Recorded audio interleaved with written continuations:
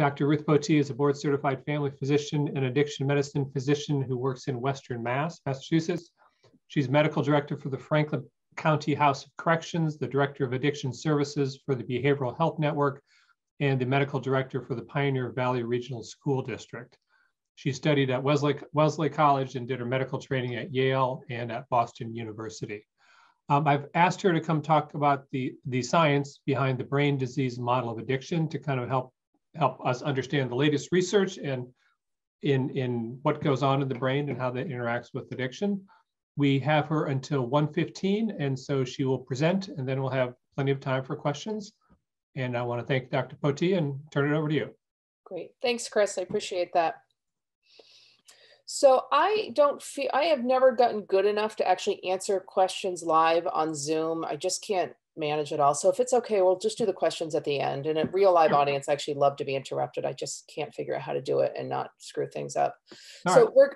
We're going to spend time talking about the human brain. And this is the organ that is harmed by addiction more than any other organ. For the most part, for opiate use disorder, other organs actually are not really touched. The kidneys are fine, the liver is fine, the gut can slow down, the endocrine system gets disrupted when you have an opiate use disorder, but the organ that's most harmed is the brain. So this is where we're going to spend our time. And I'm going to make a comment to y'all who are journalists. Journalists run this story. This is the cover of National Geographic in 2017. And the level of community knowledge about how addiction is a disease of the brain has really increased. People talk about it this way now. People who struggle with addiction talk about it this way. And that's a major game changer just in the last 10 years. And that is because there's been great reporting on the subject. Most people don't think of this as a weakness of character or growing up on the wrong side of the tracks, or you just haven't gotten God yet or anything. They understand that the brain gets disrupted with all sorts of addiction. And I will tell you, if you want to go back and look at things, this this National Geographic has great video online. It's a really great article. I'm not promoting this magazine specifically.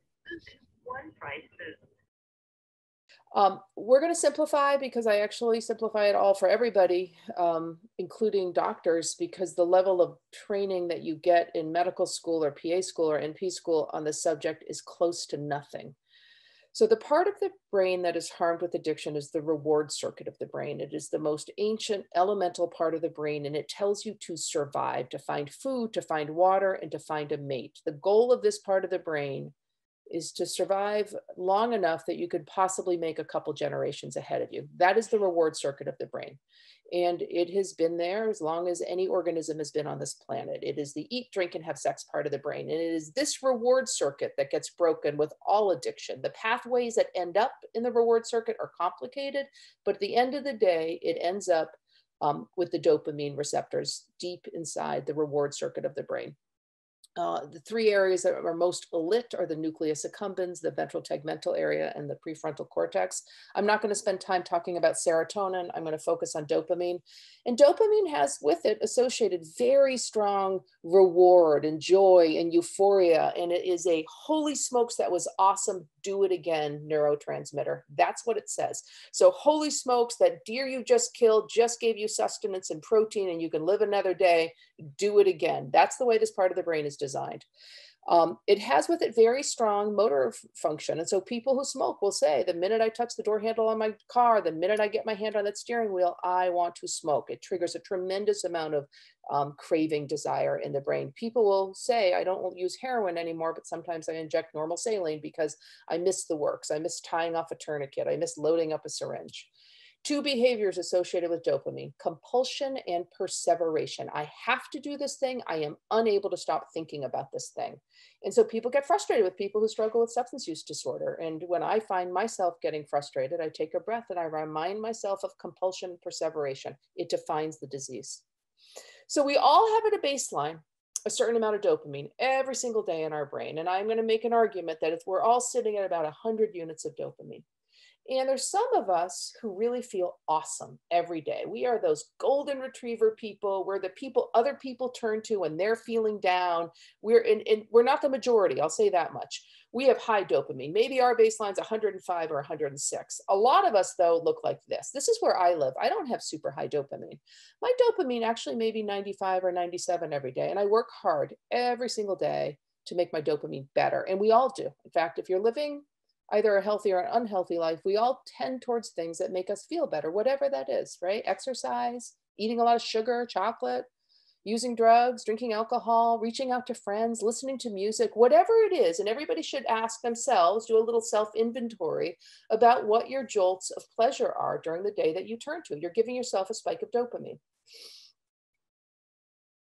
So if we're all sitting on average at 100 units on a day-to-day basis, and you find the perfect food, you'll get a spike in dopamine to 150, and then it will go back to normal. If you have sex, it's consensual, you have an orgasm, your dopamine will go to 200, and then it will go back to normal. This is the way we are designed as humans. For the 200,000 years that we've been on this planet in this form, this is the way it is supposed to be.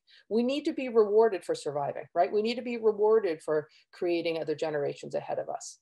So this is when things start to go awry. When you start to expose your brain to chemicals that spike dopamine to particularly high levels, the brain starts to get very confused. So when you use cocaine, which is a moderate high stimulant, your dopamine might go to 350. When you use a prescription opiate in volume, maybe it will go to 500. You use heroin or fentanyl, it might be 900 or 1,000 levels of a dopamine unit in your brain. Methamphetamine is the most powerful stimulant that we have access to. And you'll get a dopamine spike of 1,300 or higher. So huge levels of dopamine, right? That's crazy. And what's amazing is that more of us don't get up every day and do a hit of meth, because that seems like that would be very fun, right? 1,300 of dopamine seems like an awesome day is ahead of us. And maybe it is the first time. But this is the problem. When your brain is seeing this spiking levels of dopamine, it says there's something wrong here, right? Throughout all of evolutionary period of time, you're not supposed to have dopamine like that. You need to turn down the volume. So the brain starts to down regulate. It starts to say there's something wrong here. I need to quiet it down. So let's take a step back and let's remind ourselves how certain drugs work with dopamine. I'm going to cover two. We could do this with almost anything though. Let's talk about cocaine. There's three things that govern how much dopamine is in your brain. Three things in this equation: how much dopamine is produced, how many dopamine receptors are on the other side of the synaptic cleft receiving the data, and how many little reuptake transporters or vacuums are sucking dopamine out of the synaptic cleft or the active part of the brain. Those are the three things that determine how much dopamine you're experiencing. Cocaine works in one way. It's a very simple mechanism of action. It's the most simple one we have. All it does is it paralyzes the little vacuum. So there's no little vacuum sucking the dopamine out of the synaptic cleft. So you just get this buildup of dopamine active there, okay? So it turns off your Roomba, it paralyzes it. You would think cocaine would be easy to treat because we understand exactly how it works, and we know it works in this one spot. We have, as everybody knows, there's no good treatment for cocaine use disorder, at least no pharmaceutical treatment. There's some other behavioral modifications that might help. So what we did is we affected one thing in this equation, and we impacted the amount of dopamine in our brain. Opiates are different. Opiates are a little more complicated. They go through the mu opiate receptor. They then do a negative feedback loop over the GABA receptor. But at the end of the day, every opiate works in the same way by shoving more dopamine out into the synaptic cleft, okay? So in both circumstances, we end up with more dopamine in the synaptic cleft. One was by preventing it from being removed. The other was by shoving more out, okay? So outcome is the same, mechanism is different. We've just talked about two of the three things that can happen in the equation. And every drug that's addictive, including sugar, including behavioral addictions like gambling as an example, are impacting this. Now, sometimes it takes 12 steps to get there, and I'm not going to go through every one. I think oftentimes they're not even well understood. But at the end of the day, it has to do with how much dopamine is produced in the brain. So when the brain is seeing these dopamine levels of 1,300, 900, 350, it says, holy smokes, there's something wrong. This isn't normal. I need to turn down the volume. And it stops making dopamine. It erases dopamine receptors. So you don't have 100% of your receptors active. You have half or fewer than half actually receiving information. And it turns on every vacuum in sight. So it's sucking up the dopamine out of the synaptic cleft. So when people struggle with addiction, when they wake up in the morning, they're sick. And I'm not just talking about withdrawal symptoms, physiologic withdrawal. Their dopamine is so low in their brain that it's actually not consistent with survival on the planet. And their brain says, your dopamine's a 45. That's terrible. You're not going to live. Now, you're not aware that the brain is doing this, but it is saying you need to feel better. Do what it takes to feel better. And the only way that people who struggle with addiction know to get better is to continue to use. And the truth is, if everyone on this call right now woke up every day with a dopamine of 45, you too would do whatever it took to get better. And what I find extraordinary, because I'm an addiction doctor, this morning I went to my methadone clinic, I saw patients there, I went to my detox, I saw patients there. What's amazing to me is that people take a break from this cycle because it's really hard to get out of this cycle, and they actually go to seek treatment, because for a while, wherever you go to seek treatment, you're going to feel terrible. So to get over this hump, to actually over time rebuild the structure of the receptors, the vacuums, and the mechanisms that make dopamine in the brain, it takes time, many, many months to a year and a half to restore the brain back to normal. So I just said that I got up this morning and I went to go see these patients, and I did do that, but I'm also a family doctor and I do preventive care. Family medicine is not the sexy part of medicine. There will never be a show on TV that's called The Family Doctor, because we spend time helping people with their chronic diseases. And I want to tell a story on this screen. This is a man who lives in the town that you live in. He lives next door and he's 64 years old. And he wakes up this morning at 5 with crushing substernal chest pain. And his partner looks at him and says, "You look terrible. You look gray." And he's like, "No, I'm good. It's just like my sandwich I had last night." And his partner says, "I'm calling 911. And 911 gets called on this guy. EMS, fire, police, they all show up in his living room. And they look at this guy. He looks ashen. He's clearly in significant discomfort. His vital signs look terrible. He's hypoxic. And they say, "You're having a massive heart attack. I'm putting EKG leads on you right now. I'm going to send them to my local hospital so I know which way the ambulance should go." EMS reads this EKG and they say, bypass the local hospital. He needs to go to the big hospital because this guy's going to need either a cath or a cabbage imminently or he will die. He ends up in the operating room. He ends up with quadruple bypass surgery. He's on the he's in the MICU for a week. He's on the cardiac floor for a week. He gets depressed. He sees the social worker. He gets some meds. He does 12 weeks of cardiac rehab. His life has been saved because he had excellent medical care every step of the way. His next door neighbor is this young woman lying on the floor, and she's 24 years old.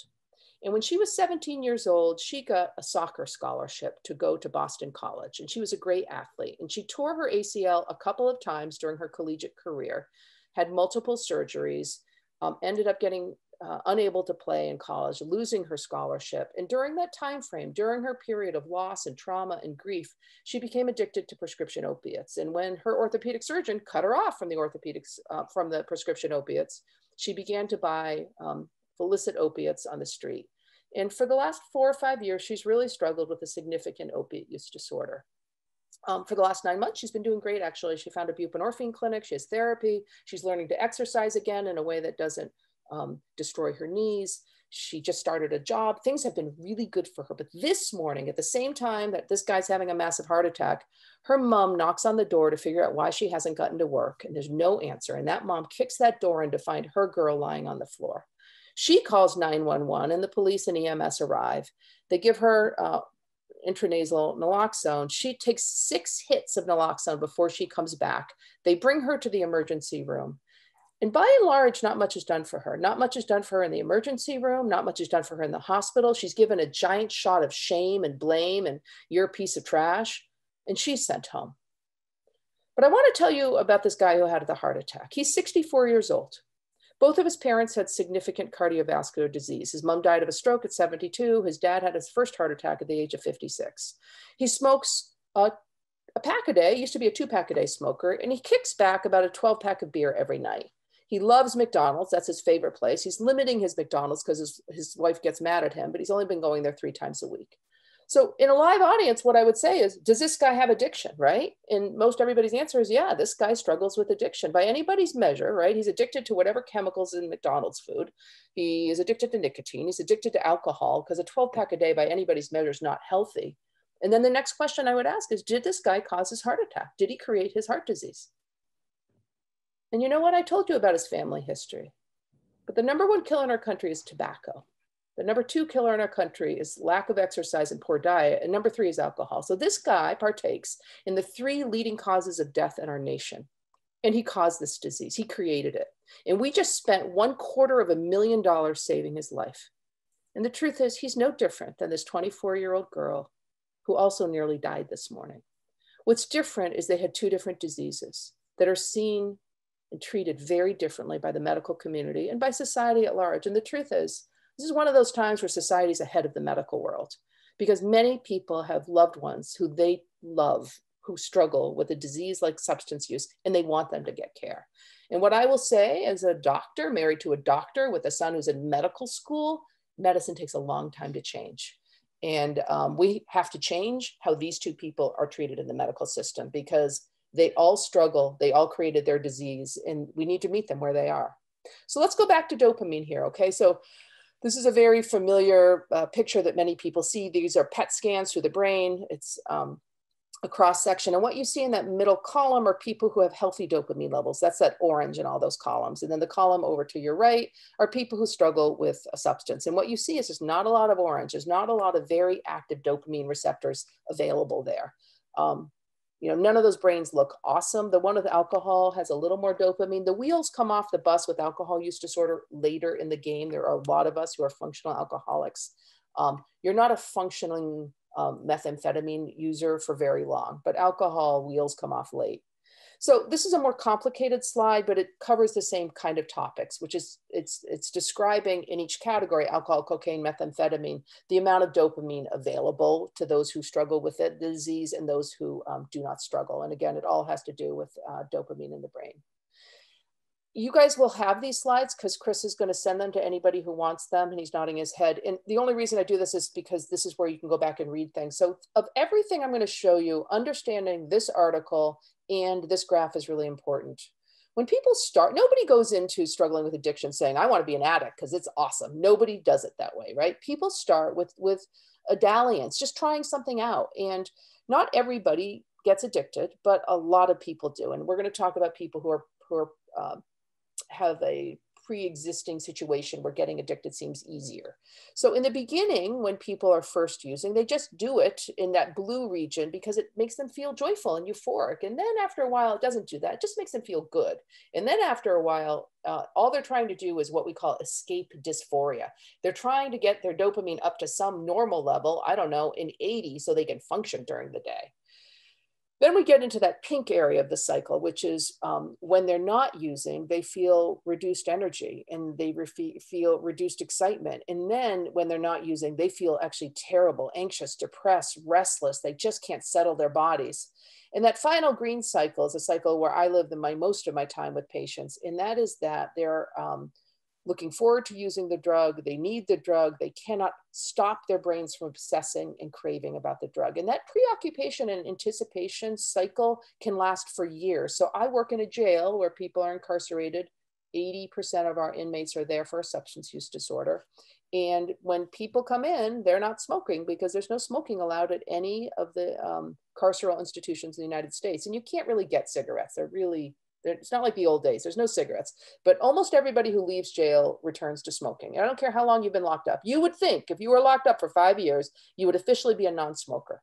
But instead, about 6 weeks prior to leaving, this part of your brain, the orbital frontal cortex in the hippocampus, which governs memory and emotion, kicks in and you start to crave your cigarettes. You start thinking about how it is I'm going to get my first pack of cigarettes. Who's picking me up at the curb? What's the tax rate in my state? Am I going to have enough money for my first cigarette? People return to use. It's the reason why being released from jail is the highest risk time for overdose.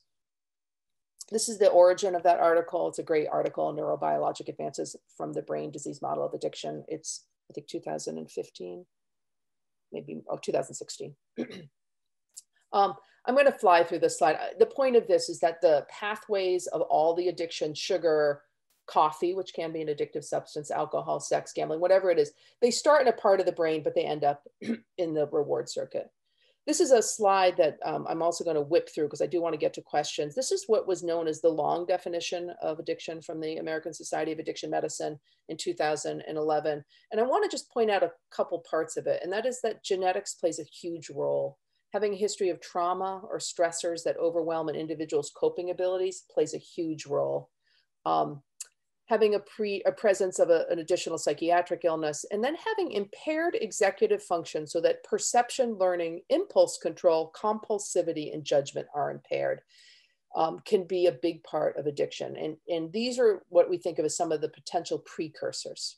This is the short ASAM definition of addiction. It's the one they adopted in 2019. Addiction is a treatable chronic medical condition involving complex interactions. You all know how to write and you know how to read. I will not read it to you.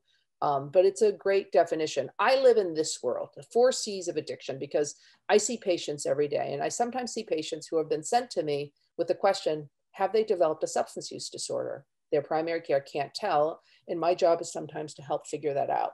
And so for me, if you have some of these C's or even all of them or one of them, you've actually lost control of the drug. So you have compulsive use. You have to use it. You have a loss of control. You have continued use despite harm, and you're having cravings to use, to drink, to inject, to inhale, whatever it is. This is what would define an addiction in my office. 3 things set you up for addiction. One is the genetics of it. The second one is early exposure while your brain is developing. And the third is a history of trauma. So having poor mental health does not necessarily mean you'll struggle with addiction. Lots of us have poor mental health and do not struggle with addiction. But what we know is when you have poor mental health, you're more likely to have these other things happen. So if you are a 14-year-old trying to survive COVID era misery and you have no friends and you're totally isolated and your life has fallen apart, you may be a kid who has increased anxiety, is not getting their needs met at home all day, all alone with a big brother who introduces them to marijuana or a liquor cabinet that isn't under lock and key. And you become a 14-year-old who struggles, who then has early use while their brain is developing. So the genetics are big. When you talk to people who struggle with a substance use, I mean, I always ask the questions, tell me about your family history. Did either one of your parents or grandparents struggle with addiction? And almost always the answer is yes. So it accounts for 50% of addiction. If you have both parents, it's higher than 50%. Can you meet people who don't have genetic risk? Yeah, you can, but it's, first of all, substance use is very common. It's one of the more common diseases we all treat. And it's pretty prevalent throughout our society. We think of addiction as being a developmental pediatric disease. It starts while your brain is developing. So if there's people on this call who have struggled with addiction themselves, if you can ask yourself the question, how old was I when I first did? And the 3 common ones, smoked a cigarette, started drinking, or using marijuana. Those are the 3 most common first substances out of the gate. And the average age of first use of one of those 3 substances is 12, 13, or 14. So it's pretty young. 12, 13, or 14 is a middle schooler. And I think a lot of parents hear that and they think, oh my goodness, not my middle schooler. And I'm telling you, it's pretty prevalent. Our kids are making better decisions than they ever have. But a lot of us worry in this COVID year that decisions are going to be veering off course. So what is actually very rare is to meet somebody who says, the first time I used an addictive substance was over the age of 24. That almost never happens, right? It may be that they started using heroin over the age of 24, but they were using a substance, again, alcohol, marijuana, or nicotine, most often in their teenage years. This is a study that just looked at alcohol. And so this is 15-year-old kids drinking 2 drinks a week. So not really even heavy use, but they're 15, they're exposing their brain to 2 alcoholic beverages a week. 40% of those kids went on to be alcoholics. If you wait till age 21, the rate of alcohol use disorder goes down to 7%, which is lower than the national rates of alcohol use disorder. So it's about postponing use. And when I talk to families, when I talk to school auditoriums of people, I say, look, it's not fair to be opening up your hoppy beer in front of your kid and say, don't ever drink, it's going to kill you. That's not rational talk. What you need to be able to encourage all of our kids to do is to protect their brains, right? Like we spend a lot of time talking about concussion and having required concussion conversations with every athlete. Exposing their brain to an addictive substance while it's developing is actually a very high risk behavior that could take them off course for the rest of their lives. This is when you add family history on top of early use. And the truth is, if you can just postpone your use, even if everything is working against you in your family, genetically speaking, if you can postpone your use till the age of 23 or 24, till closer to when your brain is fully developed, you don't go down to a risk of 0, but you go down to 5%. So you may have started close to 50%. You postpone your use because you're well educated by other family members or the person in your family who struggles. Wait until your brain's fully developed and you get down to a 5% rate of substance use. That's amazing. Why aren't people talking about this? It should be taught in every school. So I'm not going to spend much time because I want to have plenty of time for questions, but having a history of childhood trauma or adult trauma, or what we call an ACE score, is a very big predictor of somebody who's going to struggle with a substance use. Most of you on the phone or on the call know about an ACE score. I'm not going to spend tons of time on it for that reason. The original article came out, I think, in 1997. Vince Felitti, who wrote the article, really was looking at the rates of adult massive obesity and childhood sexual trauma, specifically in women. That was the question he went in asking. It was not the answer he found, although there was a very strong correlation between those two things. Instead, what he found is when you ask these 10 questions of an adult, these 10 questions measuring neglect and harm and many other things that might have happened to you under the age of 18. If you score greater than a 6 on the ACE score, on average, you have decreased your life expectancy by 20 years. If you score greater than a 3, you're at much higher rates of every chronic disease out there with the exception of diabetes and stroke. This is one of the best predictors we have of who is going to struggle. And I think people read this and think that's crazy. Why would what happened to me when I was a kid have any impact on whether I'm going to have multiple broken bones or develop cardiovascular disease? Well, it does. And again, if anybody is like, I need to study more up on trauma and ACE scores, this is where you want to go, because this stuff is both fascinating. The amount of public knowledge about it is not particularly high, but this is a huge predictor of who's going to struggle with a substance. And part of it is because you're escaping pain. And when you want to numb up and you want to escape pain and trauma from childhood, from your current situation, drinking and drugging is the fastest, best way to do it.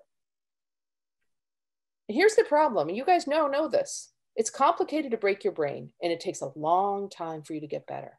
But the treatments we offer most people in this country is a detox, in and out, 5 to 7 days, spin dry cycle, and we expect them to get better. And that's bananas, because nobody gets better in these detox situations. How do I know? Because I run detoxes. I know this. What makes you better is time, and it takes a long time. So it isn't just a detox. It is get you medically stable in a detox situation, maybe get you onto treatment for your substance, whether it's methadone or buprenorphine or naltrexone or something for alcohol, and then move you along a pathway of structured sober living and a lot of support. It takes 1.5 years or 2 years to really get better. It's a long commitment. This is just sort of brain scans. This is that top brain, super healthy brain full of dopamine. This is a cocaine question. That middle row are people who are 10 days abstinent from cocaine. That's nothing. Like 10 days is nothing. They just fell asleep for the first time. And even 100 days abstinent from cocaine, look how different that bottom row is from that top row. 100 days is 3 months. That's great. Pat you on the back. You're doing wonderfully. Keep it up, because it takes a long time to get better. The model that we use for detox is based on alcohol. We know what it takes to help people get through the worst part of alcohol withdrawal so they won't go into DTs and they won't die. And that's really 5 to 7 to 9 days at the high end. But for those of us who take care of people with alcohol use, they still feel terrible on day 15 and 25. It's really on day 45 where they're starting to feel normal, but their anxiety is through the roof. They're miserable. So, you know, I'm going to, as a family doctor, I'm going to say, nobody walks in my office and I think, oh, I'm going to cure you of your diabetes, your lack of exercise, your central obesity. I'm going to fix you in 5 to 7 days. In fact, I don't ever think I'm going to fix people, right? That's not my job. My job is to actually encourage people along a healthier lifestyle, a healthier pathway, to hear where they are now and what small steps might it take to help them get better, if that's even their goal. It's not my job to set their goals. My job is to hear where they are and make suggestions. It seems pathetic, right? Again, Family Doc will never be a TV show because it's not hot and sexy. And this life-saving work that family doctors do is a long game, not a short game. Yet with addiction, we have this expectation that we're supposed to fix people in short order. It doesn't work that way. It's a chronic remitting disease that will come and go over many, many years. And I want to talk about relapse or return to use, because people are so judgmental with addiction. I've never lived and worked in a more judgmental world. People are so angry, families are so angry at people who return to use. But when I take a step back and think about it compared to all my other chronic diseases I take care of, the return to use or the relapse or the I'm not taking care of myself rate is about the same. When you ask the average high blood pressure person, how often do you take your medicine 7 days a week? I don't even ask that question. I say, do you take your medicine 3 or 4 days a week? And most of them say, yeah, most of the time, right? Half the time they take their medicine the right way. And in the addiction world, we'd fire them. We'd say, oh, you're going to jail because you're not taking your methadone the right way. Asthma is a perfect example. Up to 70% of people with significant asthma don't take their medicine, right? At all. I'll say to them, are you using your preventer inhaler? And they're like, I don't know, what color is that one? I'm like, oh, okay, you're definitely not taking it. So again, if all of us could spend more time sort of putting ourselves with a chronic disease, compare it to the other chronic diseases out there and be a little less judgmental about it. What does it take to get better? It takes a lot of things to get better. I live in a world, because I'm a prescriber, where I do rely on medication. I use a lot of, for opiate use, methadone, buprenorphine, and naltrexone. But it takes many things to get your life back on track. It takes restoring relationships with people you've really ticked off. It takes having sober housing where you can afford to live and not be living under an underpass. It takes managing your mental health care in real ways. For some people, it takes more than a little bit of stuff. It takes a ton of stuff to get better, getting their trauma treatment done, learning to build self-esteem and self-love. That's the last piece of the pie that often comes. You guys have read these books. These books are actually written by mostly great journalists. I know that Beth Macy's one of the speakers at the end of your programming, but these are all great books on addiction. If you like the stuff on trauma, In the Realm of Hungry Ghosts, in the book, The Body Keeps the Score, are the two best books on trauma that I know out there. I want to get to questions. I'm not going to talk about my next 20 slides that I threw in there just for the heck of it, but I am going to say one thing, and that is that in the next 2 years, I think the hot issue that people should be covering as journalists is going to be methadone. The rules and regulations regarding methadone were written 48 years ago, and they have not changed in 48 years. And that is one of the most effective tools we have in our toolbox. And when COVID hit, it blew the top off of methadone, because for the first time in history, SAMHSA wrote a letter that said, you know what, the rules are suspended. We don't want people standing in line at a methadone clinic because they're going to be put in harm's way because of close quarters. So if people want take homes and they seem stable, give them to them. Never in 48 years had there been a change, and methadone needs new rules and regulations entirely. And there's a lot of activity on this subject right now. So you should be writing those stories because there's a lot to be covered. So I'm going to take questions. If anybody does want to talk about methadone, that's one of my areas of expertise. Okay, so questions in line. We have, we'll go to Cheryl, then Barbara, then Kathy. So Cheryl first, and then Stephen, then Kyle. Or Cheryl, Barbara, Kathy, Stephen, Kyle. And so Cheryl first. Yes, thank you, doctor. Thank you so much. I'm Cheryl Smith from the Texas Metro News. And a two-part question. First, when you talk about genetics and early use, which would you classify a newborn born to a drug-using parent, mother? So it's a great question. So a baby born to a mom who has active substance use, whether she's in treatment or not, irrelevant. That is a fetus who was exposed to whatever it was, alcohol, opiates, whatever it is. So the genetics there are really, really working against that person. And the epigenetics of that situation, of the chaos that then ensues at delivery, right, is also playing a role. What we know is that, you know, for opiate use disorder, the fetus develops actually quite normally. They can have early preterm labor. Some of them are underweight, but really developmentally speaking, the two most harmful drugs during pregnancy are alcohol and cigarettes. That babies exposed to opiates actually do very, very well. We often, in Massachusetts at least, we get them extra developmental support at home, but there's not long-term developmental or physiologic consequences with opiate use exposure. It is much more severe with alcohol use. And you guys know that, I think it's supposed to be 0.1% of babies are born with fetal alcohol syndrome. It's very underdiagnosed. It's a very common disorder. But as a doctor who takes care of kids, we miss it all the time because we just don't screen well for it.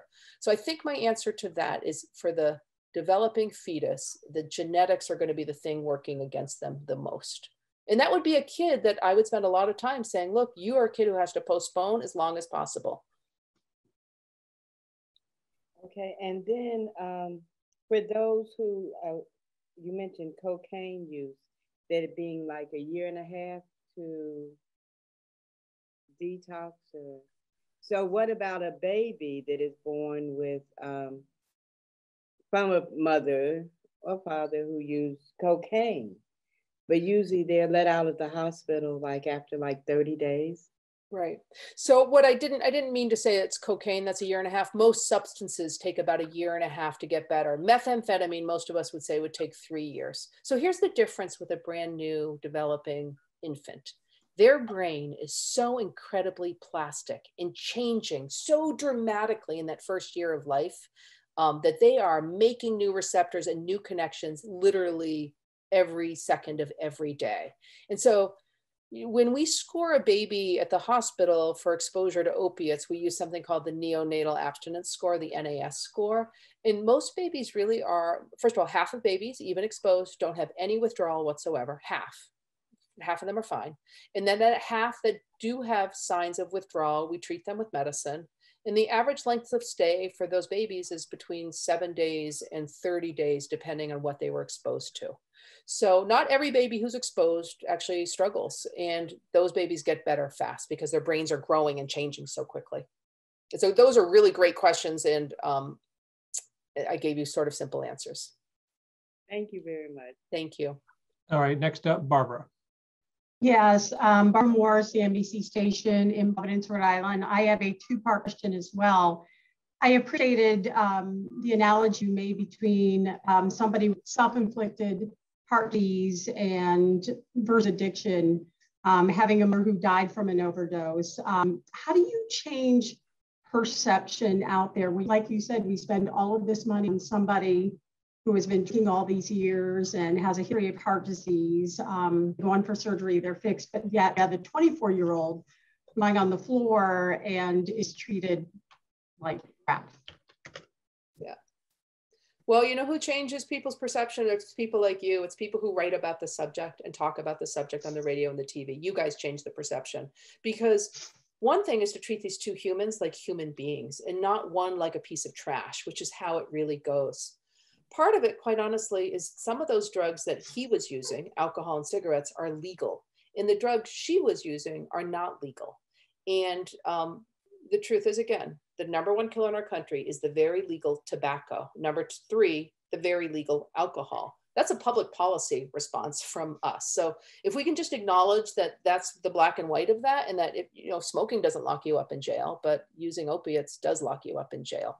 So I just think acknowledging sort of that and saying that doesn't seem quite right. That one slide that I spent so much time on of that man and that woman, I find that when we talk about that slide, people's minds get changed. They see it differently. And they feel the way you do, Barbara, which is they say, it's not fair that that 24-year-old didn't get any help. She was actually great, you guys. She was doing perfectly, which is so normal. She had 1 return to use and overdose. That's so common. You know what she needed? She didn't need any medicine. She needed a giant pat on the back and somebody saying, I hear how great you've been. My understanding is you just got a job, and it could be that you're not ready to manage your own money right now. She needed a nurse to say those words. Can I call your mom and can we get a plan to how to manage your money? That's it. That's the intervention. It didn't happen. And the second question is, I'm sure you're familiar with our MAT program in our state correctional facility in partnership with Kodak. It appears to be doing very well. I talked to Dr. D. Rich, you may be familiar with him a lot. Why is this not replicated in more prisons to help people not go back to their use disorder when they are released? So for those of you who don't, Barbara's in Rhode Island, and Rhode Island is that brave little tiny fabulous state where for the last 4 years they've had all 3 evidence-based medicines for opiate use disorder in their facilities. And they just did it because it's not even complicated. One day I think the governor just said, let's do it. And they have these unbelievably smart public health people who made it happen. So her question is excellent. Why isn't this happening? Now, it will. In 10 years' time, it will have happened everywhere, because every jail out there at the federal, state, and county level is being sued or has been sued. And every single court case is decided in favor of the plaintiff, because our job, and I'm a prison doctor, my job is to provide the same level of care on the inside as they get on the outside. So how is it that this isn't happening? Well, I'll be honest, part of the reason is the federal regulations regarding the management of methadone are so challenging. So my little tiny county jail in Western Mass went down to Rhode Island. We took our field trip 4 years ago, and we said, tell us how you're doing it. And they told us, and we said, fine, we will do it. And we became our own methadone clinic. So in your case, an outside methadone clinic comes in and brings the medication. I live in a place where I don't have access to that. So we became our own methadone clinic, and we can't find another case in the entire country where that happened. It took me over a year, and it remains the hardest thing I've ever done. I've had babies, I went to medical school, I've run multiple marathons. This was the hardest thing I ever did, which was to help people get better, because the federal regulations are absurd. Is it showing success? Is it a success? In your prison? Oh yeah, it's great. I mean, we have the same numbers Kodak has: reduced recidivism, reduced rates of overdose, prisoners are happier. Our rate of drugs behind the walls is close to zero. Every now and then somebody gets some cocaine in and we get mad at them, but there's no overdoses. People are great. People are much better. The correctional officers are happier, because it's really hard to take care of miserable, sick, violent inmates, because they're miserable because they're so sick, right? And so when you're actually able to treat them, it's a game changer. But it needs to be legislated, it needs to be funded, and then again, the rules have got to be down-regulated to allow it to come in. Okay, next question to Kathy. Hi, I'm Kathy Ritchie from KJZZ. I really appreciate your talk. Thank you so much. I really wanted to get your take on like programs like AA. You know, when you were talking about sorry, my cat's really loud in the background. Compulsive use. I was thinking of the Big Book and, you know, allergy of the body, obsession of the mind, I think. And then also your thoughts on like Al-Anon programs, because a lot of times I've heard people who are in AA, they'll go to Al-Anon, they're, you know, the double winners, and they'll do both programs, because I've heard Al-Anon sort of addresses that trauma that you spoke of, as well as like family members and how that sort of, that genetics. I mean, maybe a person isn't necessarily an alcoholic, but they have certain behaviors. So I just want to get your take on that particular program, because I've heard that there's, yeah, I recall reading something, I think it was in the Atlantic, talking about how it doesn't really work. But I don't know, I'm curious. And I'm still learning about this subject, so I appreciate your patience and yeah, no, Kat, you actually, what you just said, I was like, oh, she knows more than I do. I get quizzed on actually the 12 steps when I sit for my addiction boards, and it's actually the section I do the worst on, because I have a hard time keeping track of them. So this is what I will say is that, I think for the people for whom anything works, AA, Al-Anon, Smart Recovery, whatever it is that helps you get better, I don't care what it is. If it helps you on the path of recovery, you should do it.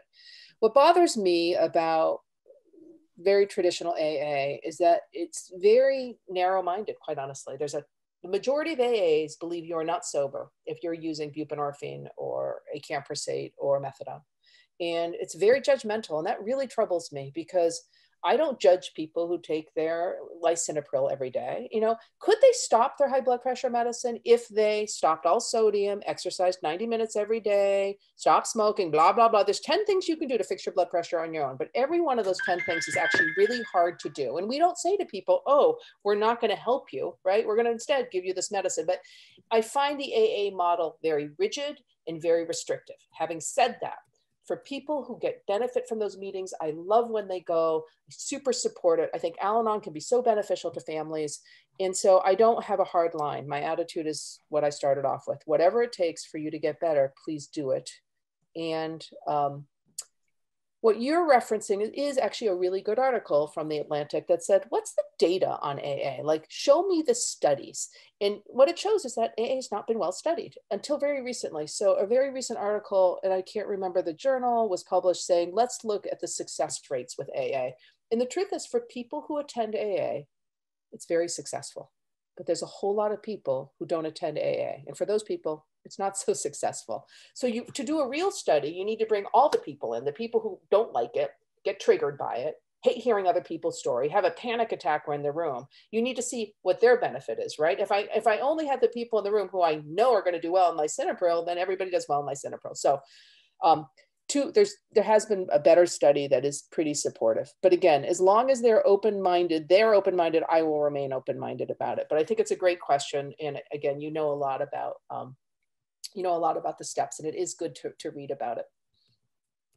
Thank you. And I just last quick question about functioning alcoholics, because I know we've been talking a lot about opioids and methamphetamines and fentanyl, but you touched briefly on functioning alcoholics. And I was just curious if you had a sense of like, what is the percentage of Americans who are functioning alcoholics? Yeah. Because I mean, it's legal. So, and it's a problem for a lot of people. It's a lot. And this year it got to be a bigger problem for a lot of people. Again, everybody can do their internal survey of how much more we're all drinking, but I have friends who run liquor stores, and they said when COVID hit, it was like every day was Super Bowl Sunday, right? Their lines were out the liquor stores. Nobody closed down.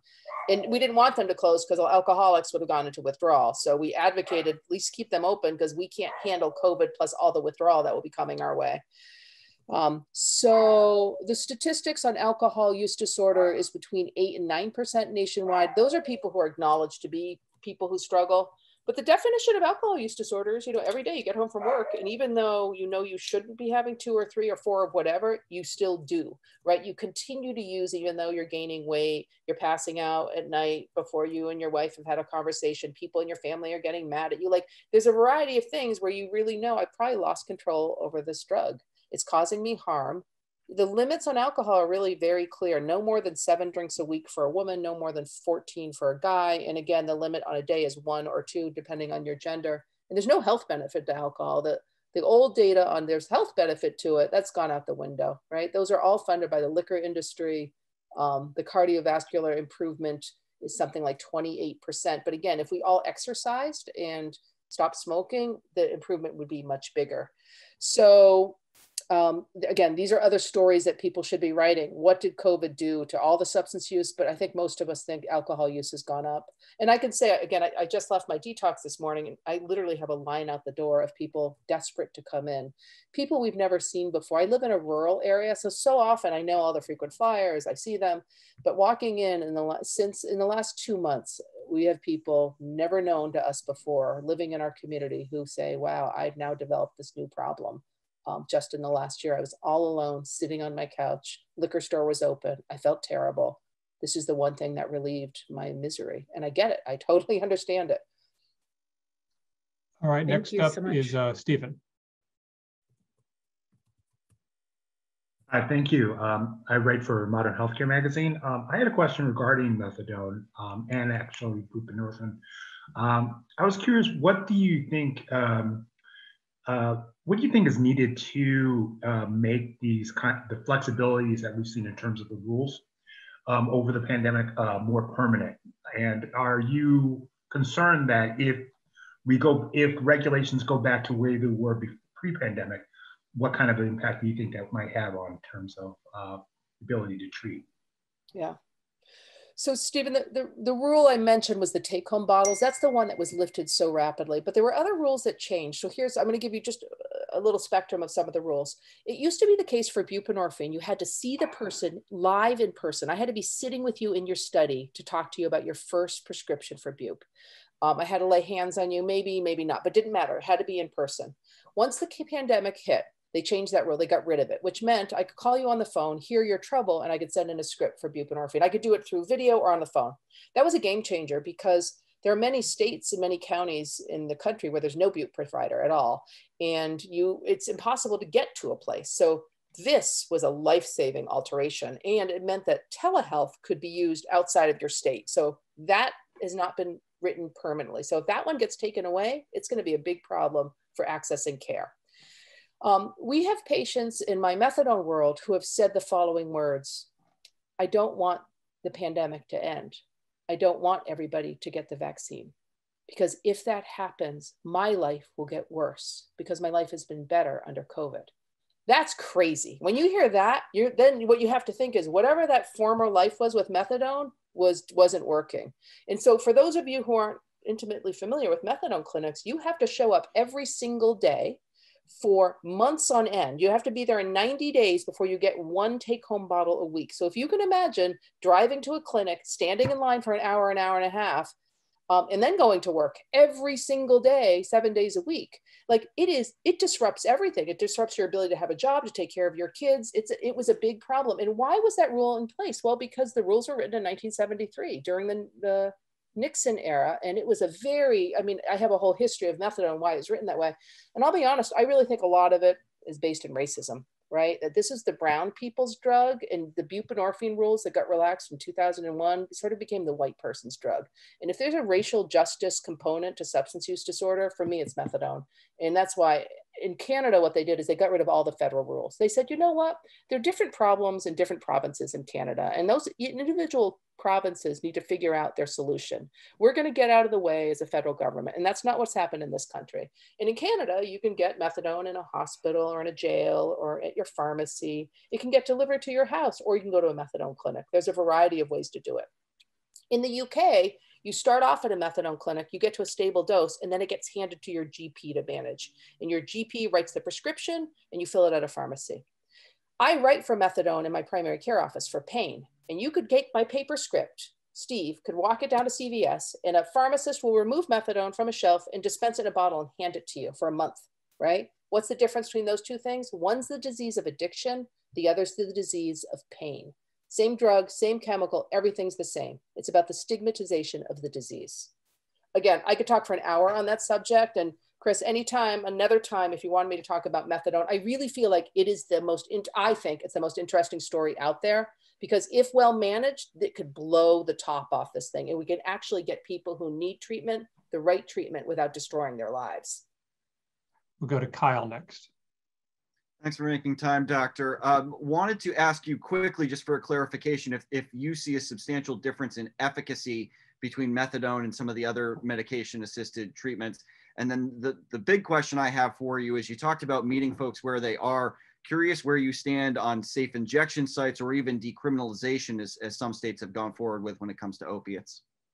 There's no tight answer for you, my friend, Kyle. So let me do the first one first. You know, in the old days, we used to say that both methadone and buprenorphine were about 50 to 60% effective. And effective there was like pure, like not using, not even harm reduction. Once you put harm reduction, as I'm not using 100 bags a day, I'm down to 10, which means they're much less likely to die. The efficacy rates are like 80 to 90% or even higher, right? So again, 50 to 60% efficacy of being perfect. These days, though, because of the fentanyl that's out there, and I'm talking to you from Massachusetts, where our fentanyl problem has been severe for the last 4 or 5 years, we're finding it harder to get people stable on buprenorphine because the fentanyl is so potent. And people, it's very hard to go from fentanyl use to buprenorphine without having precipitated withdrawal. It gets triggered for a much longer period of time. So we're using a lot more methadone than we used to because we don't have a choice right now. And that's because the drug supply and the drug intensity has altered so much. So that's one tight answer. I absolutely believe in injection sites that are safe and where people can not get sick with HIV and Hep C, and where if they overdose accidentally, someone's there to save their lives. It's crazy to me that we don't have that. And what we know is when people are engaged with loving, caring people around them, they're much more likely to want to actually get better and stable and go into treatment. That's what we know. We're not encouraging use, we're encouraging the first step it takes to get better in treatment. You heard me say earlier, the difference between that white guy and that white woman is that one set of drugs was legal and one wasn't, right? And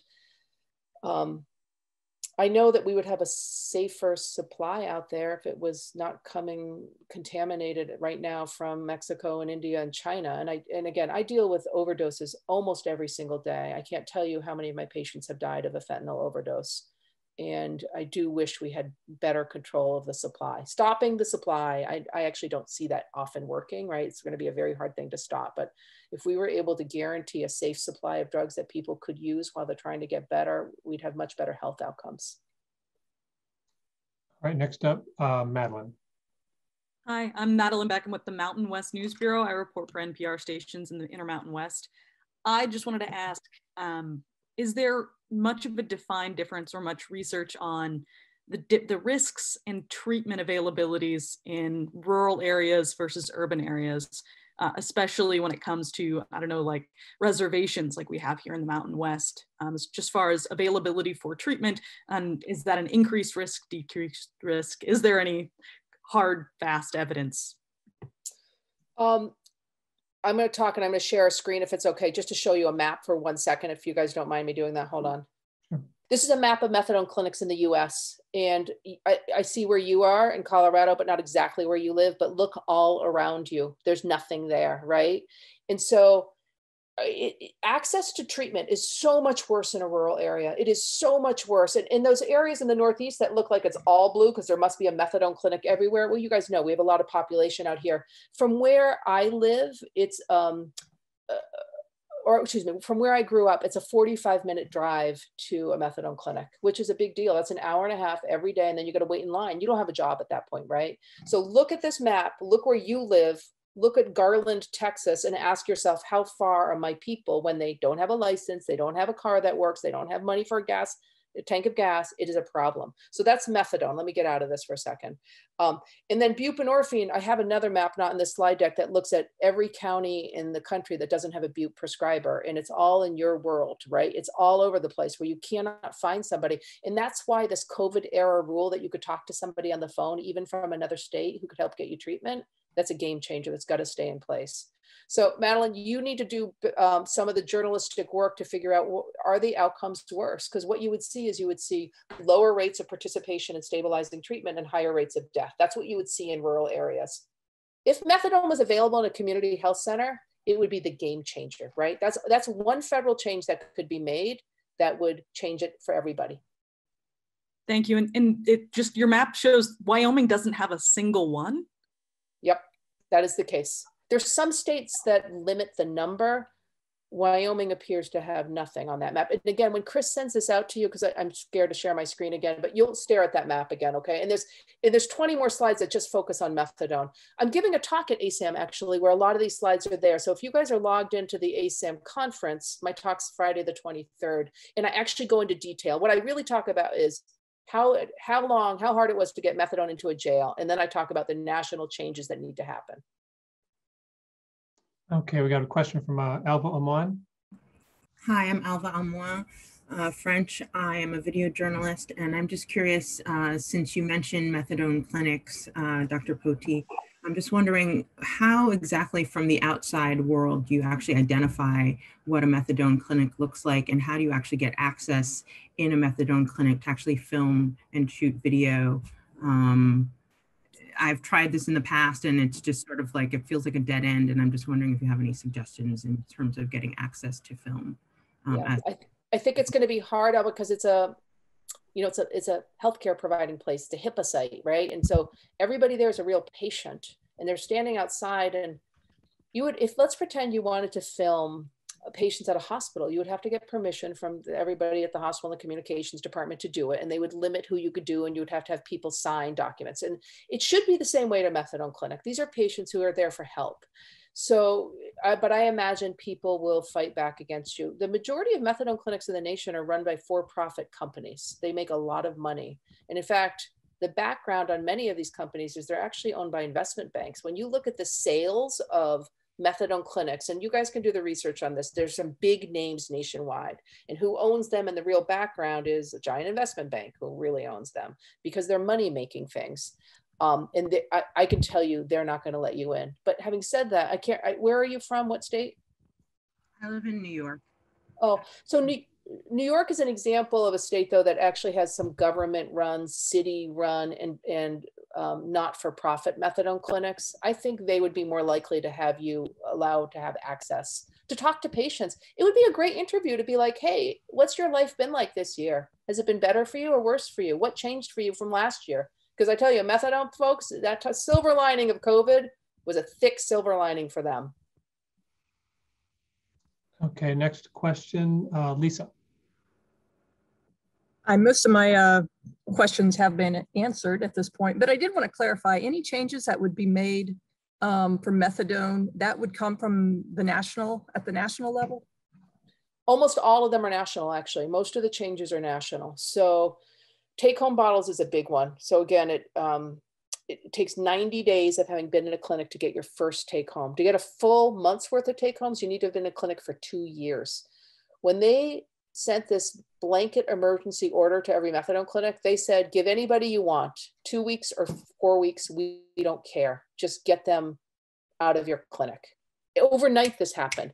And again, what people might say to you, well, everybody must have overdosed on methadone. Kids must have ingested methadone. Animals ingested methadone and died. But really, none of that happened. Like, again, it's only been a year. We've been so busy managing COVID that sort of the public health entities that should be researching what happened during this year when the doors opened, it hasn't been enacted. But the states are getting a lot of money right now, right? And COVID please is going to get better. This would be a really good time to do the data collection on what happened in your state, in New York State, when they blew off the doors on methadone. Were people harmed? And if they weren't harmed, and in fact, more people stayed in treatment, more people were able to stay in treatment and take care of their kids who are learning on Zoom at home and go to work, you have improved people's lives, right? It isn't just about overdose or number of people in your clinic. It's about, are people's lives better? How do you get to those questions? That, I think, would be some great research and articles to be written. I don't think I answered your question, though. I'm sorry. Yeah, you did. Thanks. Georgia. Hi, thank you very much for your time. I had a question about methamphetamine. You said it takes 3 years to get better from meth. What does getting better mean, and why does it take so long? Is that because of the huge increase in dopamine, or what? Yeah, I would say it's just the most harmful toxin to the brain is how I would think of it. It's just, I'm sorry, it's the what? Most harmful of that group of illicit substances that are used. It is so damaging. It really breaks everything. So remember I described cocaine as sort of a moderate stimulant, and but methamphetamine is a super potent one. And as everybody knows, it's just gotten more potent as time has passed. So I would say my experience with methamphetamine is just from talking to patients, that it took that long for them to have like no cravings, like 3 or even more years. I've taken care of people who have a methamphetamine problem for whom normal psych meds do not work, normal doses of psych meds. So I've had people, an example is fluoxetine, which is Prozac. A normal dose, a normal range for that drug is 20 to 40 milligrams for most people. I've had people with a methamphetamine use disorder, they're not using anymore, but they're on 120 milligrams before they feel any impact. So their brain chemistry, their receptors has been so altered, and this is just known that you just sort of, pharmacists will call me and say, did you mean to write for this dose? And I'm like, yeah, I actually meant to write for that dose because this person needs that dose. So it's just really damaging. When you say it's the most important or the most potent stimulant, do you mean the stimulant in terms of dopamine production, or do you mean in that drug class of stimulant? In that drug class. That's okay. The drug class it falls in, is as a stimulant. Yeah. And there's no good treatment for it. That's the other thing. I mean, like, it's really hard to, there was an article that came out in the New England Journal maybe a month ago on using a couple pretty common medicines, and the number needed to treat was 10 to get one person better. So those aren't great numbers. Those are pretty low. I mean, I could throw a sugar pill at somebody and maybe get as good numbers. So we remain, the best treatment for all the addictions falls in the opiate side. A lot of the other substance use disorders aren't easily treated, and stimulants are the hardest ones. And so I'm going to say cocaine and methamphetamine. Contingency management, which is where you get some carrots for doing well. You sometimes get gift cards or payment. Contingency management as a behavioral health intervention is the best treatment we have for stimulant use. And programs that do that do a good job. There's some jails that do, or my jail does it, other jails too, that will do contingency management as part of the behavioral health modification. And so in terms of dopamine, meth is more potent than fentanyl even? Well, remember, they work in different ways. They impact the dopamine equation differently. Yeah, but remember that slide, that cartoon slide I showed you of what the spike is? Yeah, methamphetamine will release a higher spike of dopamine than fentanyl. Absolutely. Thank you.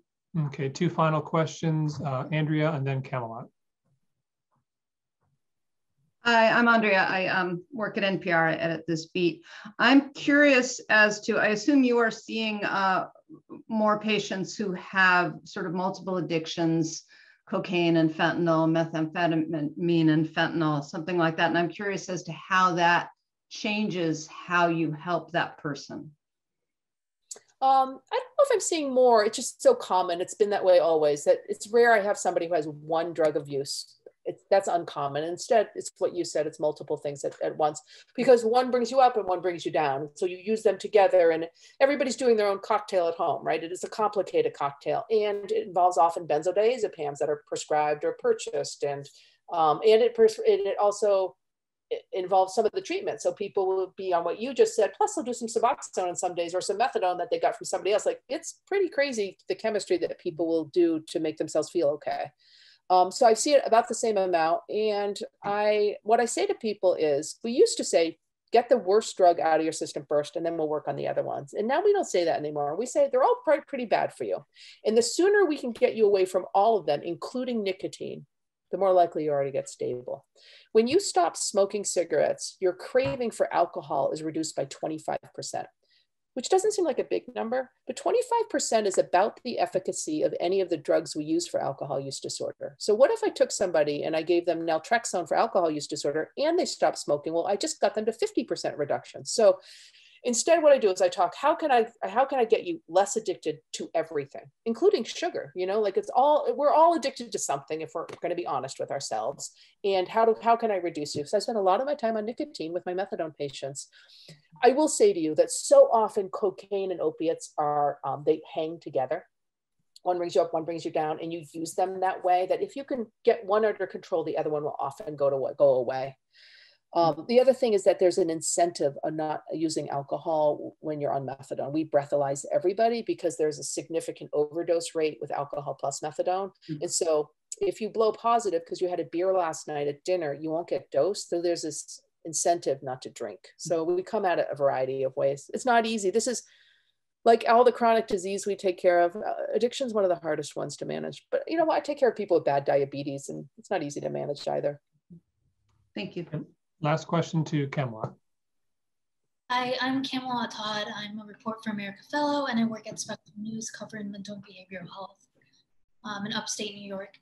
One of my questions as a family practitioner, when you look at children who are, the daughters or sons of addicts, you see that they have higher rates of being involved in the child welfare system, higher rates of ACEs, and oftentimes addiction issues themselves. How much of that is based in policies that haven't changed since the war on drugs and, the mixture of environment and hereditary?